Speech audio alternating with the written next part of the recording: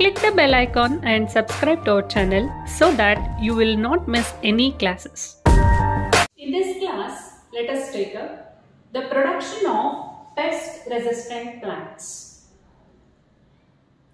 A nematode pest known as Meloidigen incognitia is known to infect the roots of tobacco plant and causes the crop loss. And this crop loss was prevented efficiently by the technology, a novel technology called RNA interference. Or in short, we can refer it as RNAi. RNA interference is a defense mechanism. It's a general defense mechanism in eukaryotes. It's a general defense mechanism in eukaryotes. And let us define what actually happens during RNA interference. To define RNA interference, it is the silencing of specific mRNA by complementary binding of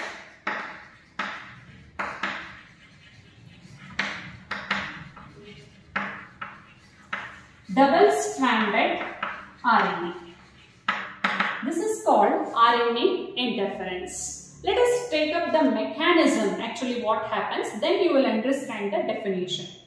Now, during RNA interference, what happens is, in eukaryotic cells,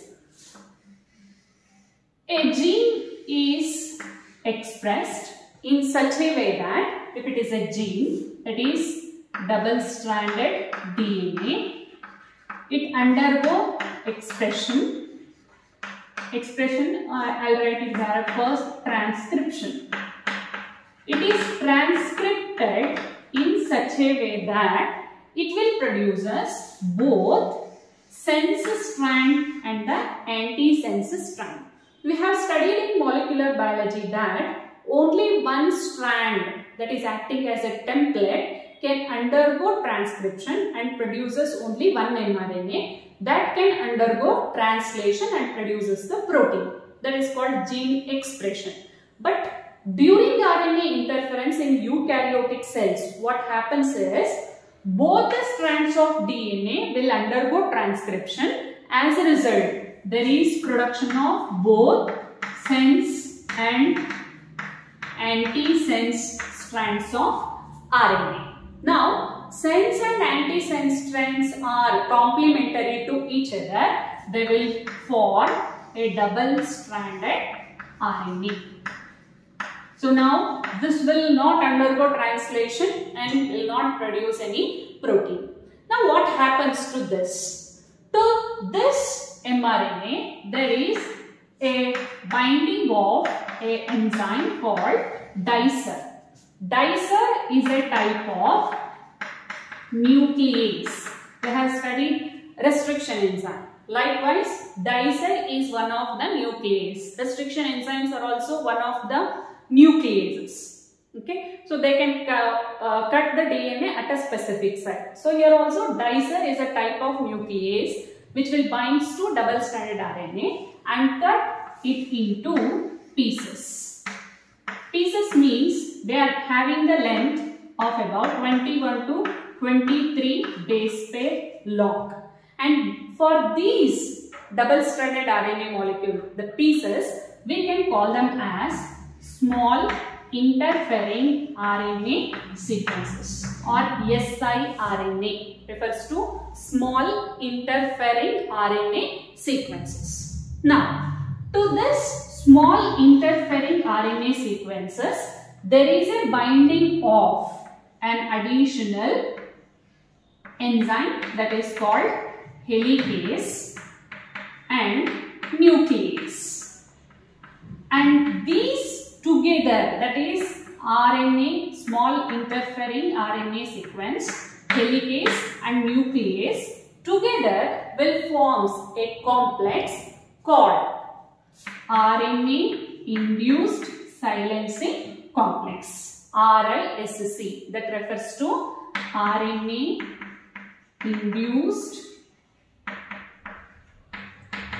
silencing complex. Now, what happens? This complex is readily available in the eukaryotic cell. It is produced upon this process. When a specific mRNA is produced, it may be of any pathogen. Okay, then when it is introduced into the eukaryotic cell, this RISC complex will bind with the single-stranded mRNA of the pathogen. Remember, this is of pathogen. Now, this will bind to this mRNA, and this is pathogen mRNA. Let us take up pathogen mRNA. Now, this pathogen mRNA is cut into pieces by the action of RISC, so that the replication or production of protein for the pathogen is stopped. Hence, pathogen will not divide or will not establish in the eukaryotic cell. So, this is the normal defense mechanism. Now, this mechanism is exploited in plants to produce pest resistance. So, what they did is, they have isolated the protein specific gene from a pest Meloidigen incubation. That is, it has to produce some important protein. And this protein coding gene is isolated. Then it is introduced into the tobacco plant. In tobacco plant, this complex is ready. Now, think. This protein coding gene is made to produce both antisense and sense strand. It will produce a double-stranded RNA and it will bind with helicase nuclease and produce RNA-induced silencing complex. When this complex is ready, whenever the pest infect the plant, then you think what happened?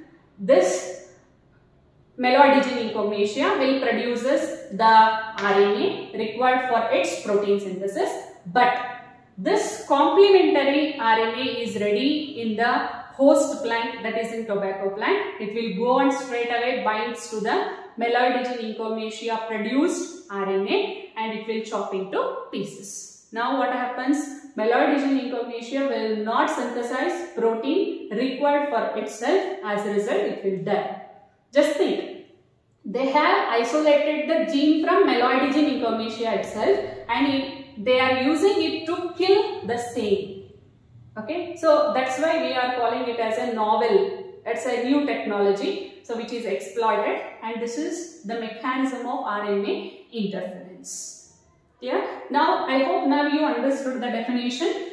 It is silencing of mRNA. mRNA is not expressed into protein. Why? Because of the complementary binding of double-stranded RNA. Because the RNA is from the pathogen, so it is complementarily binding with the single-stranded RNA of the pathogen and it is silencing it, and that's why it is called RNA interference. We are stopping the production of protein from RNA to protein. That's why we are interfering at the level of RNA. So we are referring the term RNA interference.